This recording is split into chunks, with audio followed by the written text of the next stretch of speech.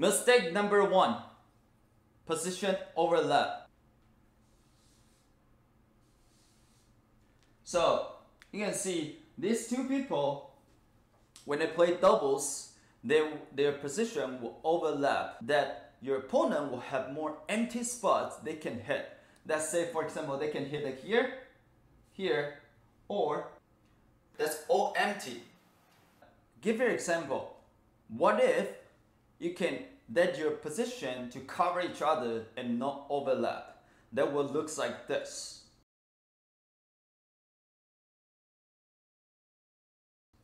If your partner stand at the front, at here, then when you stand at back, you'll move a little bit, one step beside to here. So, which is you can help your partner to cover the other side. So once your opponent hit to the other side, and then you can cover it. Mistake number 2, never follow up your shots. If you do the defense, and then you hit to the one empty spot, the purpose of this shot is because you want to turn your defensive to offensive. If you don't follow up, then both of you guys, you and your partner, will still in defense position.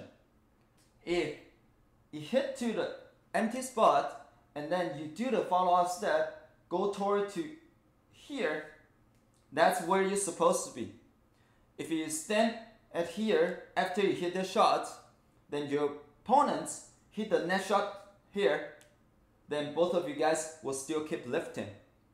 But if you hit to an empty spot here, and then you follow up to here, your opponent hit the next shot here, then you'll have more chance to return and hit the shot at the top of the net and return back to cross net or do more aggressive shot as you in different situation. So that's why when you do the doubles, make sure every time you hit it, you need to follow up what kind of shot you hit it. Mistake number 3, the rhythm is not followed with your partner. Let's imagine you guys in defense, and then your opponents do attack. And right now your opponents hit the smash shot to your partner, and then your partner return a drive shot. Opponent return again and keep hitting to your partner.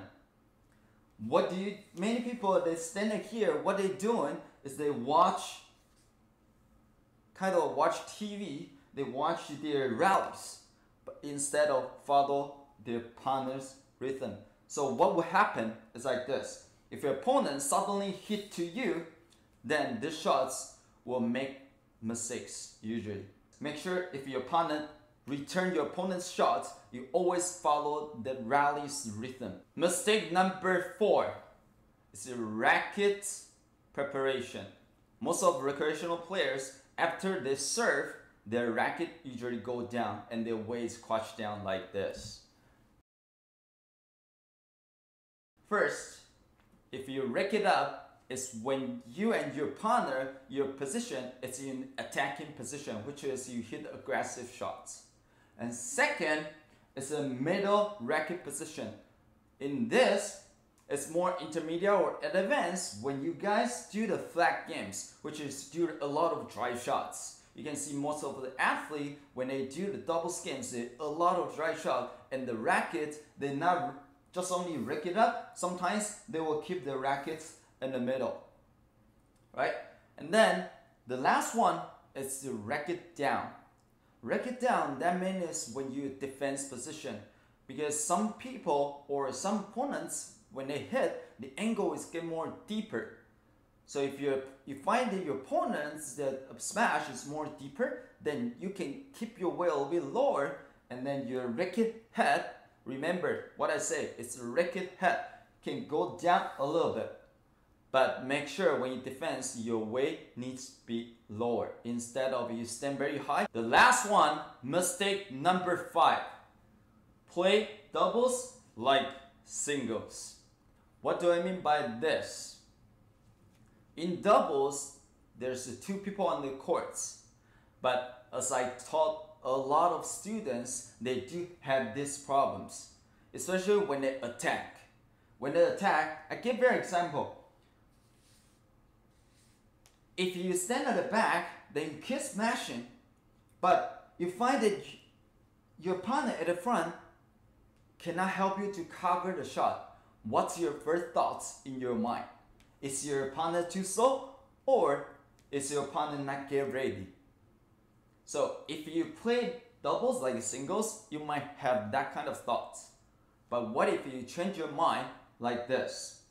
How can I smash and to let my partner help me to cover the shot at the front? That's a really important concept in doubles. So that means what I usually tell my students, you play doubles, it's always play for your partners, not only play for yourself. So your partners can help you to cover all the shot that you hit. Alright, so I would recommend this. When you partner with someone else, you need to discover two things. One is, what is your partner's strength and what is their weakness. If you find, oh, my partner's strength at the front and it's a neck kill, and maybe the stand at the forehand side is their strength. So what you need to do is, when you smash, you need to let your opponent return to the forehand side, so your partner can help you to cover more forehand side, and that's your partner's strength. But what if your partner's weakness is your backhand side? You need to avoid that. Try to design the shot and design a game that your opponent don't return to your partner's backhand side. In this case, then you are playing for your partner. You not play for yourself. In this case, you get the points more efficiently and you'll get less tired. So if you want more content for doubles concepts, leave in the comments so I know I can make more videos for this. Thank you for watching.